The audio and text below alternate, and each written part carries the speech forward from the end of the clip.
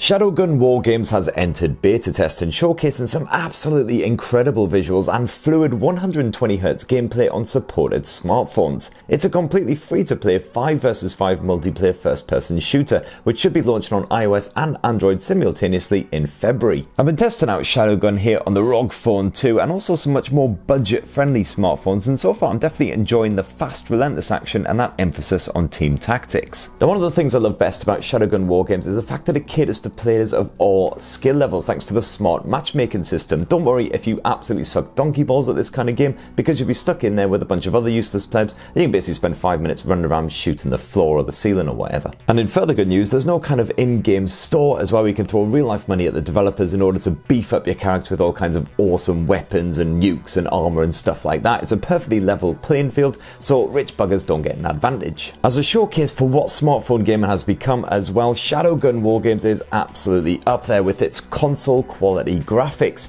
120Hz displays like the ROG Phone 2s are supported, giving you stunningly realistic super fluid action at 120 FPS, ideal for fast-paced games like this. And I definitely recommend playing on a gaming phone like this as well, because the high touch response rate of the ROG Phone 2 means you'll be able to instantly react to anything happening on screen and perforate any sneaky sods you see trying to get the jump on you. Blammo! Now, the Shadowgun War Games beta is rather limited in its current form. There are just 2 gaming modes available: Capture the Flag and Team Deathmatch. And the Shadowgun War Games developers have promised that more gaming modes are on the way, so it's hoping for something a bit more original to really draw new players in. Capture the Flag is exactly what it says on the tin. You've just got to snaffle your enemy's flag from the base and then leg it back to your own base to score a point, and you just need 2 to win, so these games tend to be over pretty damn quick, especially if no one actually bothers to guard their flag, like in a lot of the games that I've played so far. Meanwhile, in Deathmatch mode, the first team to hit 40 kills is declared the victor. Nice and simple, and it definitely pays to stick together as a team in these affairs, because splitting up means you're picked off far too easily. And of course, every time you die, the respawn time grows longer, so you'll definitely want to try and stay alive as long as possible, rather than simply running around gung-ho trying to shoot everything. At the time of launch, there are 5 characters to choose from in Shadowgun War Games, with a pretty good balance between them to suit all kinds of playing styles. You've got a basic grunt who can chuck grenades and heal mid-battle. You've got a speedy rabbit thing that can teleport short distances, a healer who can also blast enemies to bits using a rocket launcher, a sniper who can lay down mines for stealth kills,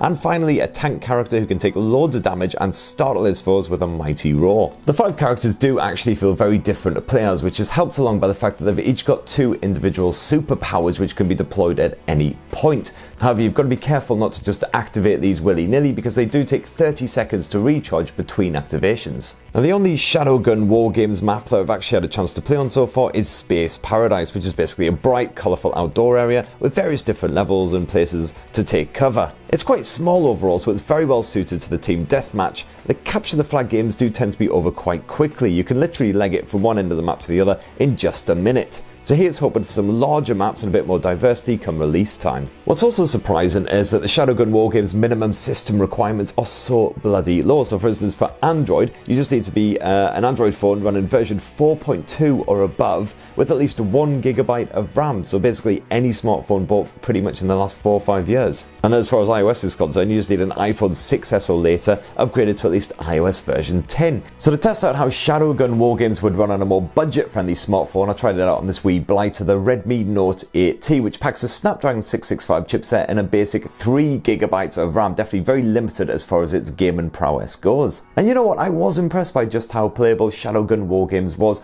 on this more budget-friendly smartphone. Sure, it did get quite janky to begin with. The first time our team met the enemies in that central area, definitely some serious dropped frames. But you know what, after that little episode, it actually stayed fairly stable as far as the frame rate was concerned. It was hanging around the sort of 20 to 30 FPS mark, so not exactly super fluid. But you know what, if you don't have the latest super powered handset and you are desperate to play Shadowgun War Games, then good news, you can probably do it. So that right there is my initial impressions of Shadowgun War Games. Definitely a stunning representation of what smartphone gaming can truly do as we stride into 2020 with those awesome 120Hz graphics. Definitely be interested to play the full final release when it hits the App Store and the Google Play Store later in February. Now, if you've also played Shadowgun War Games, then definitely let us know your own thoughts down in the comments below. If you're tempted or otherwise, definitely be great to hear that as well. And please do poke subscribe and ding that notifications bell for more on the latest and greatest games in tech. Cheers everyone, love you.